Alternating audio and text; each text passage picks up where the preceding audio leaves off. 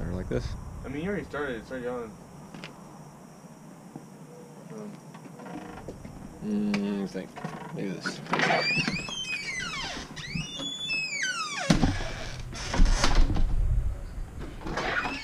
What's up, guys? On the beat so twicky, bitch.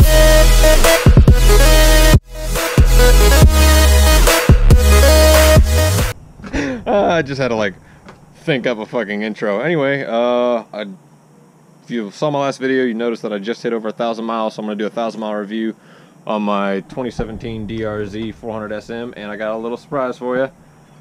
The Rice Bear is back. So anyway, get into the review. Couple of quick things. I'm gonna start this out on all the cons of the bike, just because I want to try and leave the video on a good note, because I love this bike. Everything about it, I love it. So first thing is going over the display. You can get aftermarket displays. So the stock display, these, if you're not used to having a brighter display at nighttime, it's pretty direct. Your indicators for your neutral, directionals, high beam, and temperature light, never seen that one yet, but especially your high beam light, it's a very, very bright blue, and your directionals are very bright green, this exact same brightness of green here. And at night, flashing, leaving your high beams on, it can get kind of blinding, and if you have a visor that's dirty or foggy or has bugs in it, it's going to glare. So that is one con. You can tape over it if you wanted to, put some tape on the underside, cut a small pinhole in it that you get just the minor directional indicator or anything like that, or high beam indication. No fuel gauge. This tank does not have a fuel level sending unit on it at all. Clock is great. I find that more useful than damn near anything on there. Real good, quick responsive miles per hour indicator. There's no lag whatsoever. Took me a little while to get used to the trip meter, resetting it and all that, and how to adjust everything. Now I know you just double tap trip to get it on A, hit trip on this side again, and then hit trip one more time over here, and then it goes back to resetting it. So every time you refill your gas tank, you can do that to reset it, and I just kind of clock my mileage. Range on this bike, you've got a 2.6 gallon fuel tank on here, and you only get, I'm getting about 95 miles roughly. That's, not much highway use over 70 miles an hour. City hardly affects it, no matter how hard you're stopping and going, taking off, launching, whatever you want to call it. Doesn't really affect your mileage that much. It doesn't make it any poorer than what it is, and honestly, it's pretty good. You get about 1.5 gallons out of it before it goes into reserve. I have left it on reserve before and forgot to flip it over to the on position, which is kind of easy to do because sitting up on top of the bike, you can't see this up under here, so you can't really tell where it's sitting at by just looking down.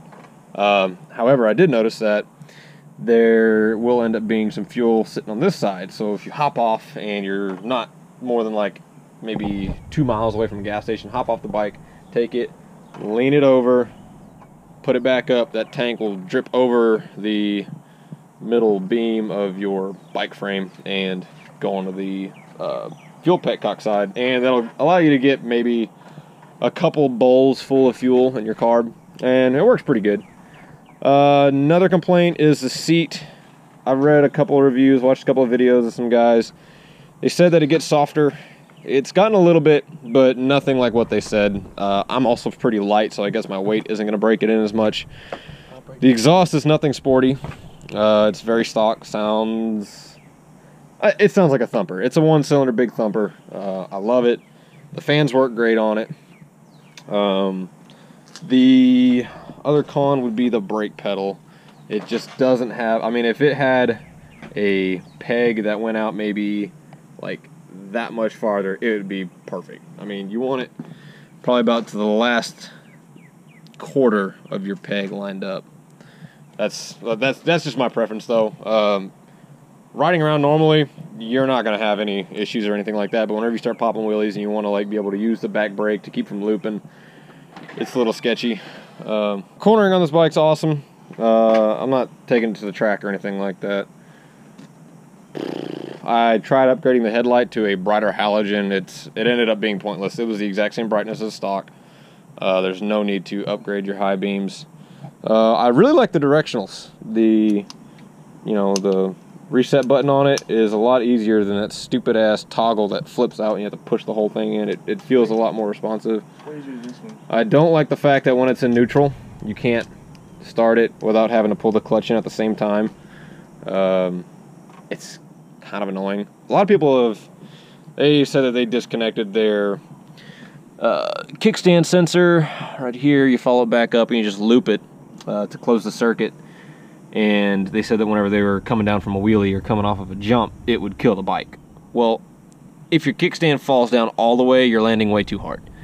I have not had a single issue, and I do wheelies every single time that I leave my damn driveway. So, it's never once even hesitated on me. I don't use helmet locks. I just don't. I carry the helmet with me. The toolkit that it comes with, I don't have it in here. I generally keep my pistol in there whenever I'm just like cruising around downtown. If I'm going back roading or something, I'll keep it on my hip. But the toolkit that it comes with is very high quality, actually. The tread on this bike, stock, is pretty fucking good. I've done burnouts, wheelies, sliding into fucking, stop lines and lights and signs and shit, and pulling up to the line, just screeching that back wheel, and I haven't noticed any tread wear whatsoever. Visibly anyway. I haven't measured it with a tool or anything. They had a little quick charger plugged in the battery, and what I did was I went and bought one of these adapters that plug into a cigarette lighter port for a phone charger, and that way I can use it for an emergency backup system. And that's pretty much every single con that I can think of. Some people say that this bothers you. I'm 6'2". It doesn't bother me at all. I sit tall enough to where this doesn't get in my line of sight. 6'2"? You an ugly motherfucker. You know that. I barely got Fabulous. it. Barely got in here, alright. And yeah. Anyway, so I'm gonna be getting some more footage later. Me, my mom, her husband, and my wife. We're all gonna go. And maybe me. No, you're not going. I'm not for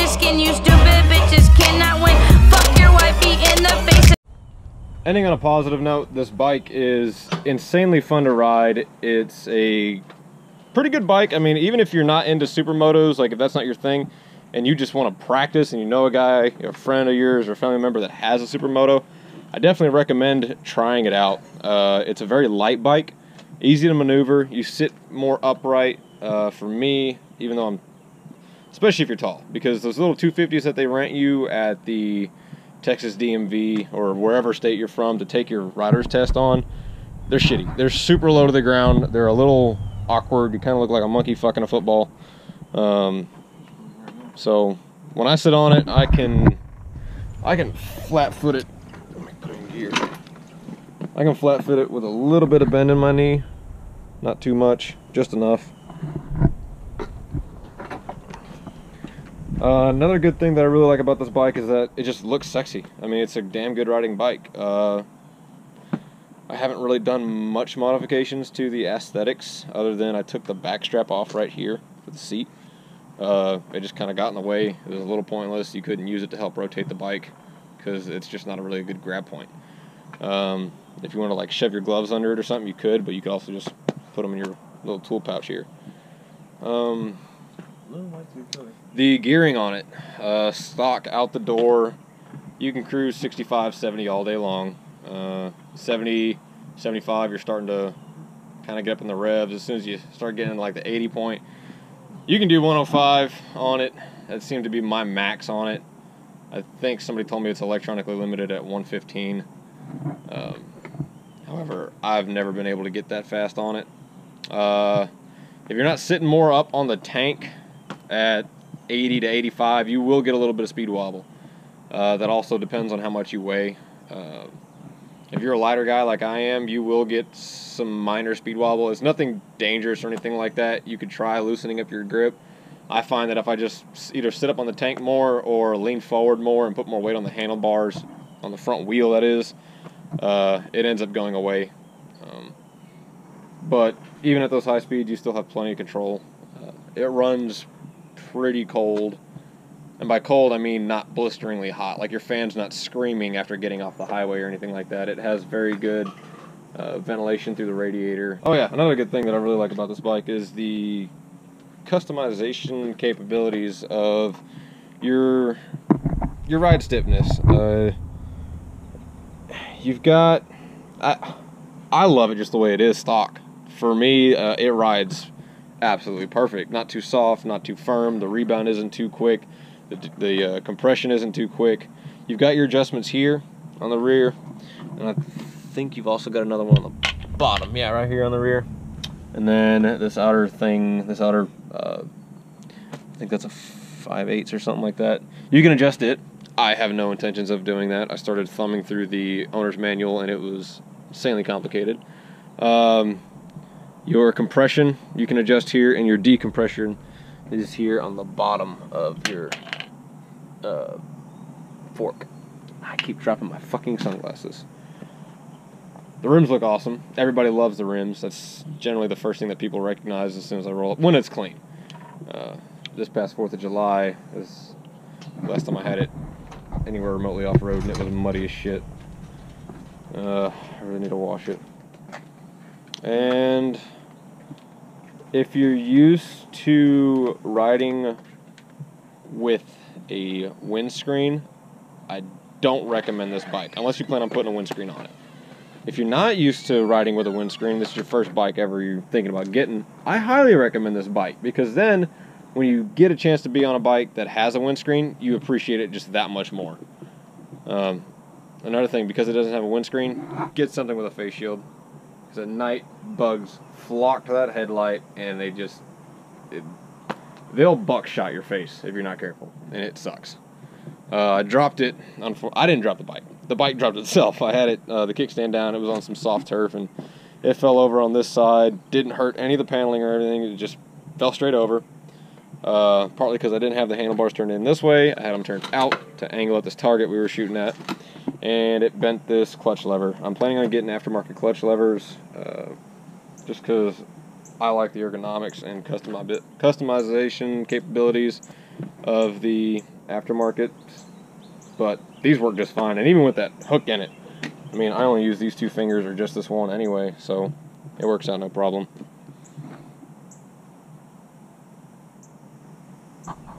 On the beat so twicky, bitch.